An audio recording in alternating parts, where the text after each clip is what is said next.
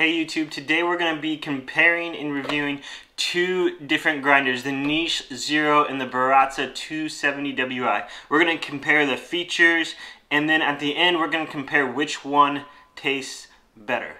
But first off, I just want to say thank you for tuning in to Kabin's Coffee Corner. This channel is designed to help you choose the coffee gear you want to brew with at home. If you could please do me a favor and please subscribe and like this video if you find it helpful. If you're looking at purchasing any gear, please use the links below in the description where I will make a slight commission at no extra charge to you. Also, I do have a Patreon account, so if you would like to support me there, that would be great. If not, that's totally cool too. I also have an Instagram called Kabin's Coffee Corner. You can follow me there as well. Let's dive into it. So right here, I got the Baratza 270wi. I think it comes in at about $580, give or take. And I got the Niche Zero, which after taxes and shipped to my door, it was $735. This one also has a lot of difficulty to get your hands on. It's been a tough process for a lot of people to get a hands on. You have to pre-order it through Indiegogo, and it's kind of a complicated process. I stayed up till 4 o'clock in the morning to pre-order this and get it in my house. So first off, I do want to start with some of the unique differences between the two. This one has a scale inside of it, so when you grind your coffee, it'll grind the exact amount of weight that you want it to. So if you want an 18-gram shot, you click a button and it's going to grind 18 grams, and it has Akaya's scale built into it, which is one of the most accurate scales that you can buy out there. So you always will know exactly how much coffee going in there. Versus this one, you have to single dose, which means you have to weigh out your beans and then pour it into there and then grind directly back in there. So it's only meant to do a little bit of coffee at a time, where this one you're supposed to fill the hopper halfway, things like that with it to go ahead and grind it. This one comes with this little, I don't know what this is called, but basically a thing that you can grind coffee into, so you can pour it into like a pour over or whatever, or if you have a flare or anything like that. It also has these adjustable arms, which acts as the scale, which you can put a portafilter in, and it will hold it like so you can grind directly into the portafilter.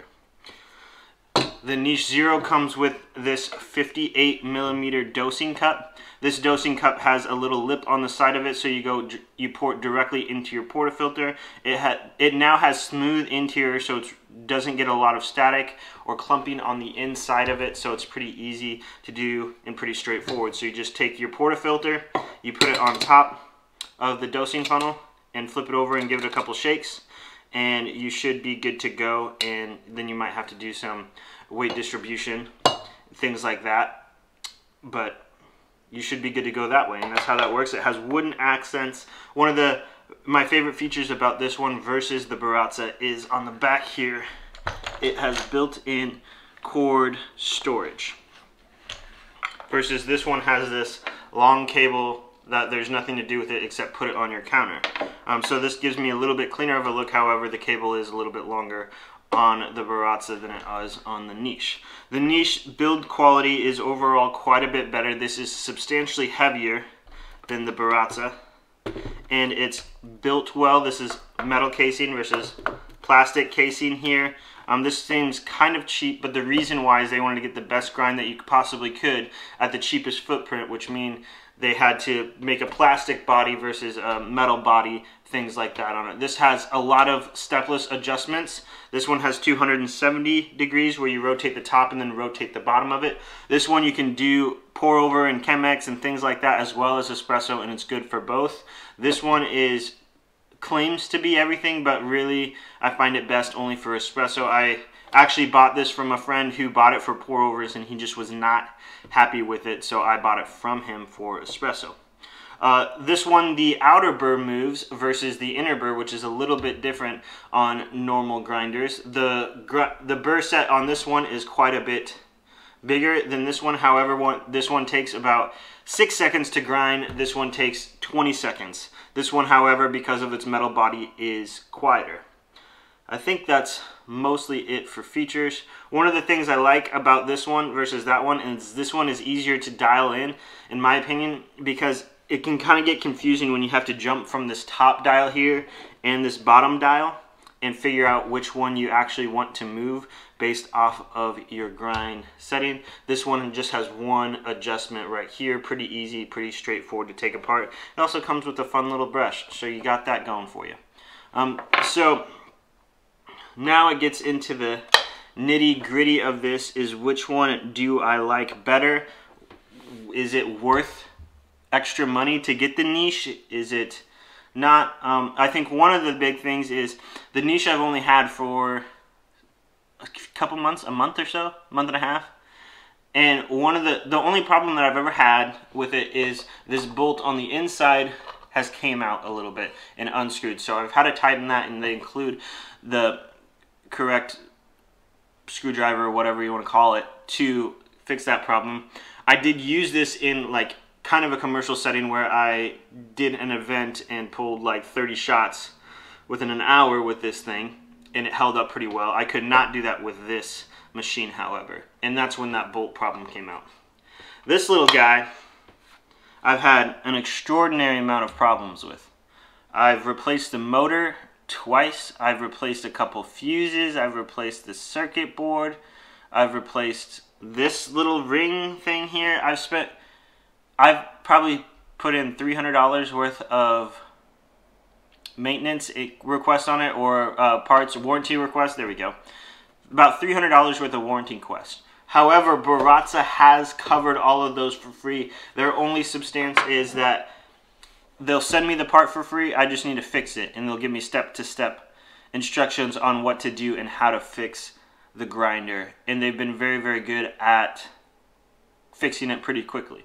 However, like the last time, I broke it on a Saturday, couldn't let them know till Monday because their offices were closed, and then the part got in, and it took probably about a week and a half for me to get this up and going again from when it broke down. That can be a real pain if that's your only espresso grinder, which for most people it probably would be at their house, to be out a grinder for that long. However, they did take care of it, and they've sent me all those parts for free. They said that they could fix it for me, but I would have to ship them the grinder at my expense. So it's up to me, and all these replacements have been super, super easy and pretty straightforward, and I haven't had a problem doing those at all at home. But that is a huge concern with the grinder, but at least they know the problems and they take care of it, and you don't have to worry too much about it. This one, I don't know. I haven't heard of a lot of people having significant problems with it outside of that one little bolt here, which is a 2-second fix, and you don't even have to submit a warranty claim or anything like that. However, I've heard that the people at Niche are very, very good at customer service and have gotten back to people really quickly if there has been an issue, mostly out of the box if there was something missing or something wrong with it out of the box. That's been probably the majority of the warranty claims that I've heard. Now, when it comes to grinding, which one is better, which one would I use all the time? So what I did is I pulled a lot of shots back to back with these things. I've been using them both regularly for the past month and a half, trying to compare them side by side. Keep in mind the burrs in the Niche are a lot newer since it's only a month old versus I don't know how old those burrs are in there. So if you think seasoning burrs is a thing, then these probably wouldn't be seasoned. I've probably ran about 20 pounds of coffee through them, give or take on that.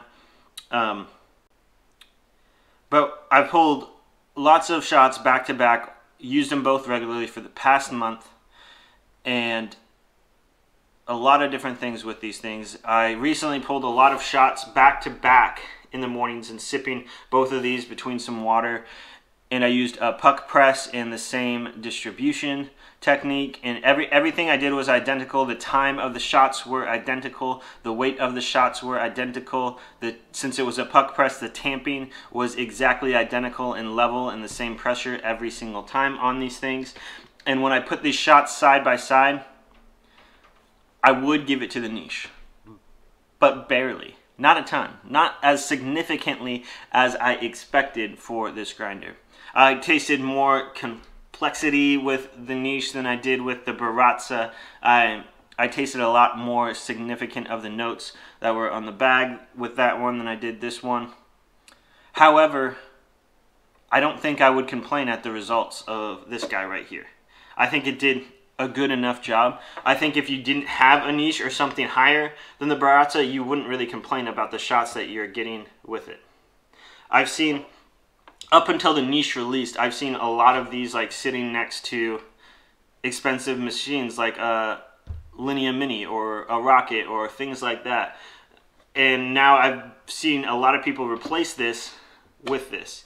And I think a lot of that power is the fact that you can do pour overs and you have all of that range of motion in there. You can single dose, which is a big thing here, which is basically you can take 18 grams or 20 grams or whatever you do for your shots, and you can just grind that at the same time, and you don't have to worry about changing your hopper of beans. When you take out the hopper and take out the beans in here, you're still going to have to grind through about this much or so that's at the bottom of there that doesn't really come out. Versus this one, I want an Ethiopian one day, I can grind it. If I want a Colombian the next day, I can grind it, and it's not a hassle to do that, and that's where I think this thing wins. The reason why I wanted to get this grinder over this is, one, there's a lot of hype around it, is two, my wife recently switched to decaf coffee, which means this thing wouldn't really work very well because she would be grinding decaf and then I would be grinding non-decaf. So I was hand grinding for about 6 months before this thing came in the mail, while my wife used this for decaf.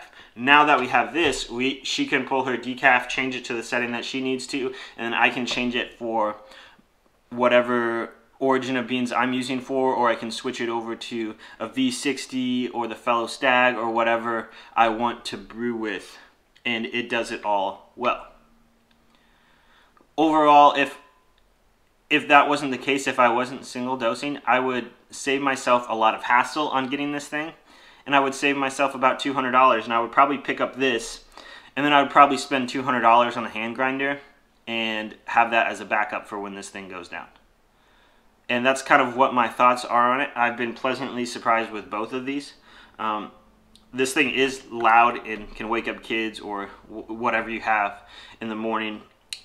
This thing still isn't the quietest, but it's a lot better.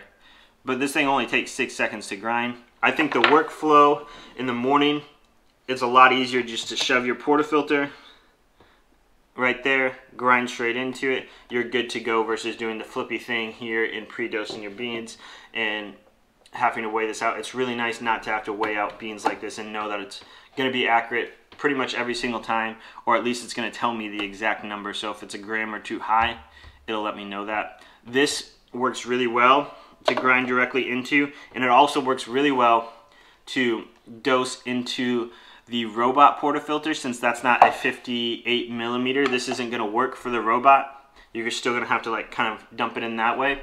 This also isn't going to work for the flare. You're still going to have to kind of dump it in this way. Versus this guy pours really, really easy into the flare and really, really easy into the robot with no issues whatsoever on it. And that's kind of one of the things I like, because primarily I was using this for the flare and the robot. I recently upgraded to a 58 millimeter portafilter. Once the flare 58 comes out, then this is going to be also pretty nice for that, because it does flip over pretty well. So overall, the niche is better, but it's not crazy better. It's not blowing my mind out of the water better. I think it's more when it comes down to features, build quality. The wooden accents are kind of neat. These are not functional. They actually have rubber underneath of them, so they spin a little bit. But I don't know. I like this one better, but I wouldn't say that it's necessarily, if you already have this, worth $735 to upgrade to this grinder when you can buy this for $580, or you can buy this without the scale for like $400, I think it's $400 without the scale. So either way, it's great. I am, however, giving this away, or I'm selling this to one of my buddies here in town who doesn't have a good grinder, and I'm going to keep the niche at home, and I'm going to be happy with it, and I hope that it lasts me a long time, and I hope that this stays working for my friend. If not, I'm going to fix it for him and help him out that way. So you do got to expect some maintenance, but you will be saving $150 when it comes to it. And you might miss a little bit of grind quality, but you're not going to know the difference unless you have a better grinder. So I hope you found this useful. Do you have these grinders? Do you agree with the fact that this is slightly better but not blowing out of the water? Or are your results completely different? Did you upgrade from this to the niche? Do you regret it? Do you What's your thoughts? I want to know. I want to hear from you. Let me know in the comments on what you think. And first off, I just want to say thank you for watching.